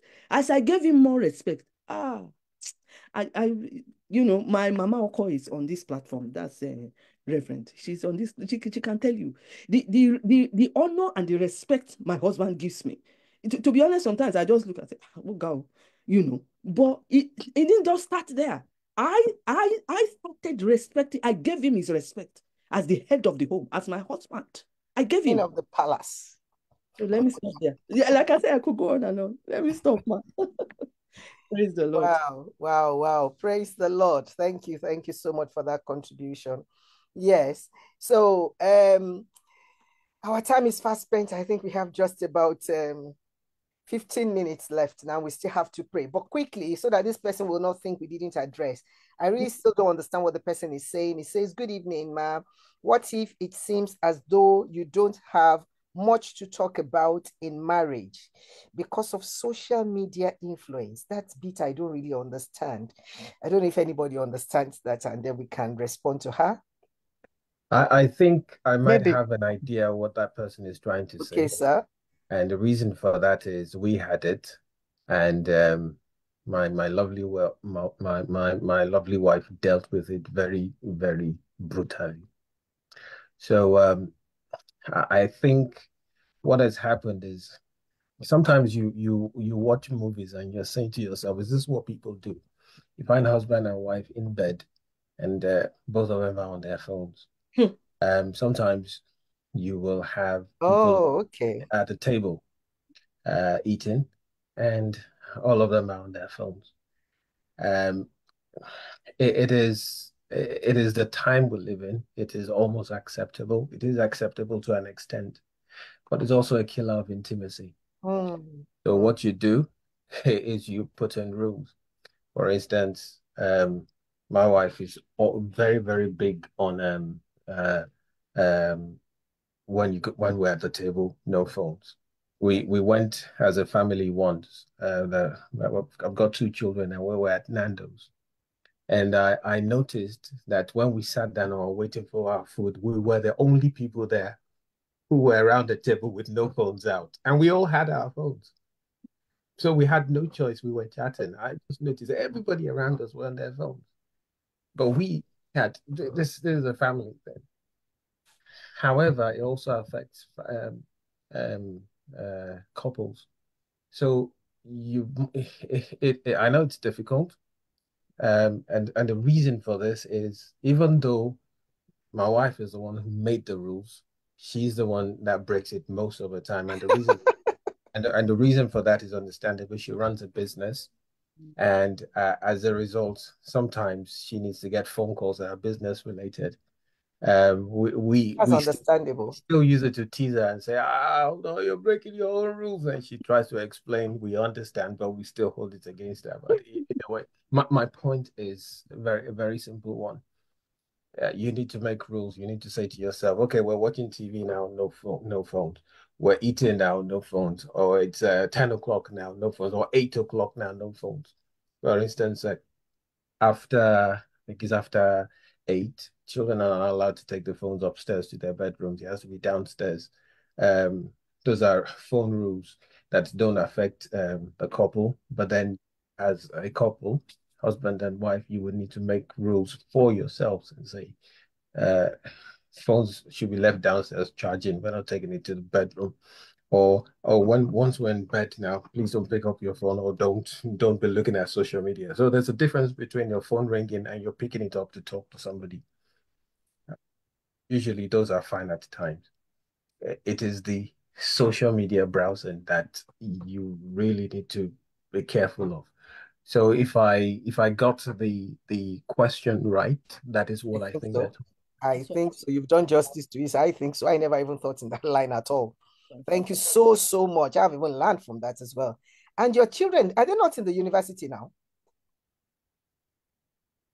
Yes, Toluwani is in uni. And you said no phones after 8 o'clock. No. So that was before he went to university. Okay. Now when he comes home, he has his own rules. But my daughter, who's still in sixth form, she's still under those rules, I'm afraid. Okay, well done. Until she leaves home or she's married off, you'll have to follow that rules. Well done. Yeah, because in this time and age, people think certain things cannot work anymore. So certain things don't happen anymore. I always say to people, what you want to see in your life, in the life of your children, introduce it. Introduce it at an early age. I don't believe that because the society has changed, there is no more discipline and children can now do whatever they like. Yeah, but I must say that the phone one is a really, really difficult one. And the reason for that is our lives already revolve around it. Yeah. For instance, if you take a phone off a child, especially a secondary school child, as punishment, I used to do this years ago. I would take the phone off them physically. But then when they need you to pick them up because of an emergency, then there's social media. They still also need to keep in touch with their friends at the appropriate time. Then I found out that sometimes they discuss on social media homework, things that have to do with work. So their lives already revolve around it. So it's actually difficult to control. I think it's the excess that you want to really. Yeah, but the 8 o'clock thing, yeah. If you were able to do that, that was because many children would not sleep on time. Then they wake up very late and they are late for school as well. So I deal with such things even with some of my patients as well, because the children are with their phones till about 2 a.m. Yes, that is bad. So for you to be able to do that and you are still doing that, so yeah. Yeah, the older they get, the more the more time you give them to take to take the phones up to their rooms. But to be honest, it is a really difficult one. Tug of war. Few weeks ago, But some well done. colleagues. At least you achieved it and you won. No, we're still trying. Well done, sir. All right, that brings us to the end of question and answer. I hope we've had a good time. Does anybody have anything they want to say? Because we are going into prayers now, so we can round up, please. Sorry, I had my hand up. Just one, I mean, this discussion, obviously we've moved to children, but it started with the husband and wife and their communication being hampered because of social media. Yes, social media is quite addictive and, it does take up a lot of our time, but I think that for a husband and wife, there is also that thing about having common interests that you talk about. Some don't, as in husband and wife just don't have anything to talk about, that's kind of like they do together. And I think those kind of things help communication. So I would just encourage that, if that actually you do kind of like, cultivate common interests so that, husband and wife can talk about those things and people are not just focused on looking at their phones, surfing social media all the time. Thank you. Yeah, thank you. Well noted, and I hope people on the platform have had that and take it on board. Thank you, everyone. Thank you for your time. Saturday is a very, very busy day for so many people, but you have taken your time to join us, and I'm sure you have not regretted joining. It's been a wonderful session, a lot of opening points that's been brought up, and we are grateful to Pastor Mrs. Joyce Da Costa, and we want you to pray, Ma, for married couples who are going through some turbulent times in their marriage, some because of communication issues, and if there's anyone on the platform as well that they are not enjoying their marriage at all because of poor communication between the couple, that the Holy Spirit will begin to intervene, that they will remember today's session and they will give God the glory. Over to you, Ma. Thank you. And as the Spirit leads you. Amen. Thank you very much, Ma. Yes, Ma. In Jesus' name. Amen. Our Father and our God, the one who made the heavens, the one who made the earth, the one who created the whole universe, but still came and became man, that we might find a way out of the mess that we created for ourselves.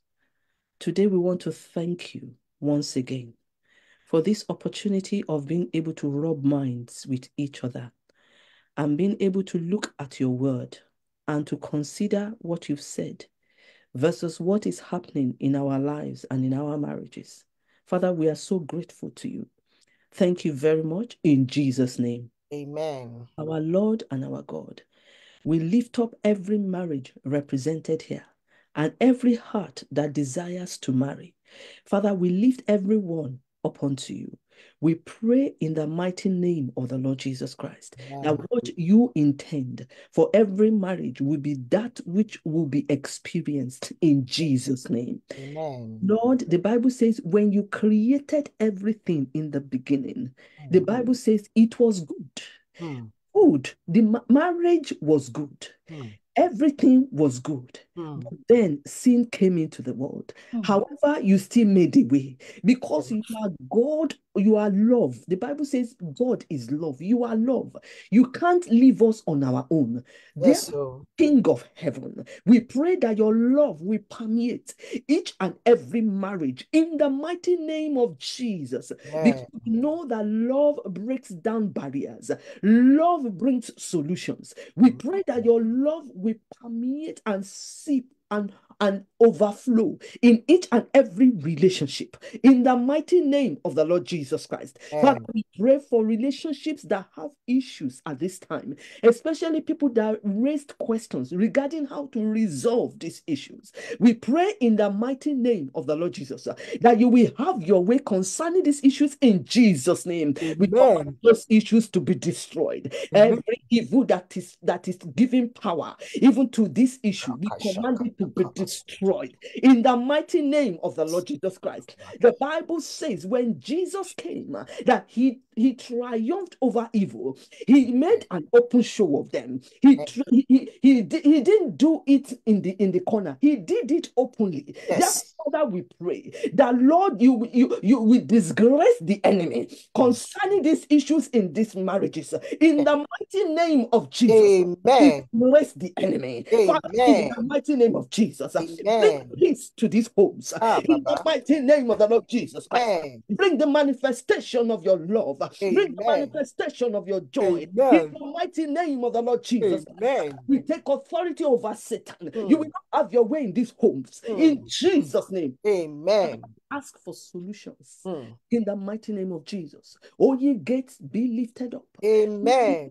Ye everlasting doors, Amen. and let the King of Glory come riding triumphantly in. Amen. In the mighty name of Jesus, bring peace with him, bring joy with him, bring his love with him, bring solutions to these communication issues. In the mighty name of Jesus, bring solutions to all temperamental issues.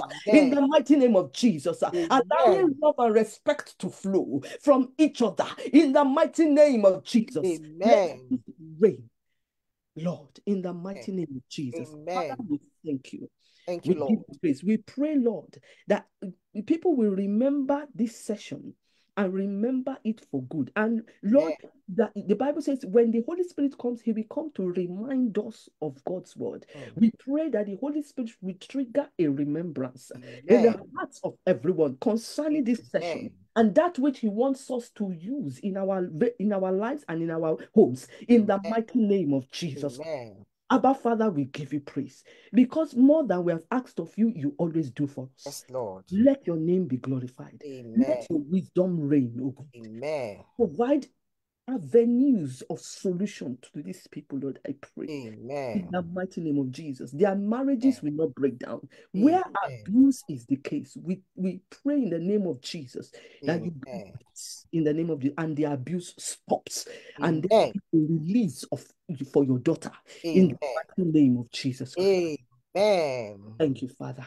Thank you, Lord. In Jesus' mighty name we have prayed. I pray for everybody on this platform. I plead the blood of Jesus. Amen. Every marriage, upon every home, in the name of Jesus. The enemy will not have his way in any home, in any marriage, in the mighty name of Jesus. Amen. Amen. Thank you for Reverend Olanyinka Bajomo. I thank you for her life. I thank you for everything she stands for. Father, I pray and I lift her up at this particular point in time. We pray in the name of Jesus that your hand over her life will never be removed. Amen. In the name of Jesus, that you will continually be her sustenance. You will continually be her grace. You will continually be her faith. You will continually be a wraparound around her. In the mighty name of the Lord Jesus Christ. Amen. Do for her for what only you can do, oh God. In the mighty name of the Lord Jesus. Amen. Thank you for everyone that is supporting her. Father, I pray in the name of Jesus that your hand will never be removed from their lives as well. In the mighty name of Jesus. Thank you for Element, oh God, and for everything that Element stands for. Father, let the vision be enlarged in the name of Jesus Christ. And rich men, rich women, rich boys, rich girls through this platform. In the mighty name of Jesus. Let only your name be praised. Let your name be glorified. Amen. We thank you, King of Heaven. Thank you, Father. Blessed be your holy name. Hallelujah. In Jesus' mighty name, we have prayed. Amen and amen and amen. So shall it be. There shall be manifestations in the mighty name of Jesus. Thank you so much, ma. God bless you richly, ma. The anointing upon your life will continue to be fresh and the greater grace for you in the name of Jesus. Thank you so much. We have been so blessed. Hallelujah. Thank you, ma. Then we've got some comments there which I will read very soon. Sister Kewe, over to you. Okay. So good afternoon, everybody, and thank you so much for attending today's session. I had asked for anybody who is not on our mailing list to send me your email address so that I can keep you updated on future events and developments. I haven't got anything, but I have actually posted our email address in the chat. It's enimetarcade@gmail.com, so it's there. we'll soon finish. So you can send your email address to that email, and I shall include you on the mailing list. So we normally hold these events on the last Saturday of the month. There is not going to be an event in May just because of other commitments. So there will not be an event in May. So the next event is on the 29th of June. And it is on it's kind of like continuing the communication in marriage theme. But in this case, it's communication between parents and children and the effect that those communication have on children. So again, it's communication in marriage between parents and children and the effects of those communications on children. I'm sure that you all have people who this kind of discussion would benefit. We shall send out details. Please forward the invitations, and you yourself plan to be there. Thank you once again for coming today, and please remember to send your email address to enimetarcade@gmail.com so we can keep you updated. Thank you. Thank you very much. Thank you for the comments. It's a great session. Thank you. Thank you, Ma. The topic is helpful. Very interesting session, especially the biblical aspect. Thank you to all the speakers and our wonderful hosts. A big thank you to Pastor Mrs. Joyce for the impactful exposition of Genesis 3 with regards to communication in marriage. Powerful session. Thank you, Pastor and Sister Inka and all the organizers. My name is Ola Inka, please. I'm not Inka. Thank you. Thank you, Pastor Ola Inka, for a great program. And thank you for Pastor Joyce for an insightful presentation. Thank you, everyone, for your communication.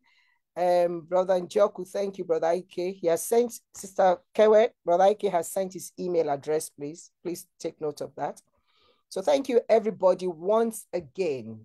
Thank you for this great and insightful presentation. Without you guys, this program will be meaningless. So thank you for coming, and we trust you will keep coming.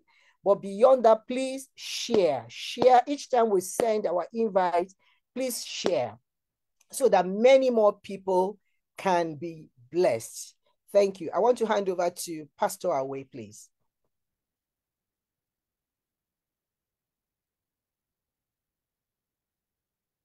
Can you hear me now? Okay. Benediction, please. Thank you so much, Ma, for today. I've been really, really blessed. Really, really, really blessed. So let's just all pray. Father, we thank you, Jesus. We exalt you. We magnify your holy name. We thank you because of who you are. We thank you, Lord Jesus, because today, Lord, we have learned about the communication in marriage. We, Lord, pray today that you will strengthen the bond of marriages in the name of Jesus, the physical bond, the spiritual bond, spiritual intimacy in our marriages. I pray today, Lord, that Father, husband and wife would have intimacy with you first, like, oh Lord, Pastor Joyce has mentioned, that is a three-way cord, and also intimacy with one another. I pray, Lord, that, Lord, any behavior that may be committing, oh God, or preventing us from entering into a deeper relationship, Lord, with you and with one another, we come against it. In the name of Jesus, we pray, Lord, that the trust, oh God, will return in homes. We pray that, Lord, everything will be possible with you. Heal, Lord, every heart. Heal, Lord, every mind. Heal past hurts. In the name of Jesus, I pray, Lord, today that, Lord God, we would understand that marriage, oh God, is unto honor. That, Father, it is a covenant that you have made. Lord, I pray today, Lord, in the name of Jesus, that, Lord, you would help, oh Lord, anyone that may be here, that even have questions in their hearts, but may not be able to speak out. Lord, you know the heart of every man. I pray today, Lord, in the name of Jesus, that wherever they may be hurting, that the Holy Spirit would help and to heal in the name of Jesus. Thank you, Lord God. We give you praise and glory. Thank you, Lord, for restoring homes, oh God, according to your pattern. Thank you, Lord Jesus, for helping us, oh Lord, in our communication, filling it with courtesy and kindness. in the name of Jesus. Thank you, Lord, that even as we return to our homes, oh God, every word that has been shared here today will be, Lord, for your glory. In Jesus' name, Lord, we have prayed. Amen. Hallelujah. Back to you, man. Thank you. Thank you very much. Thank you for all those comments. Thank you, pastors and all. I was really blessed. Thank you very much. Thank you very much. Thank you too. Thank you so much for coming. Thank you for joining us.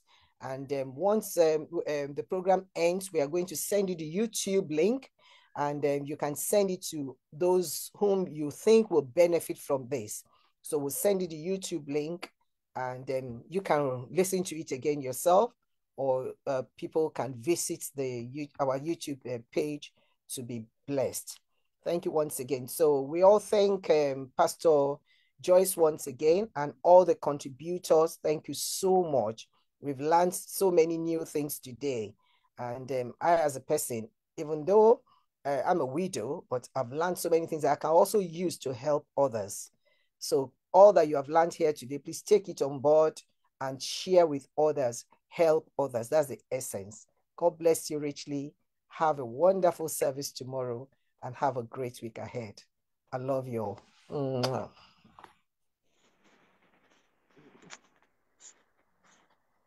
Thank you, Mom.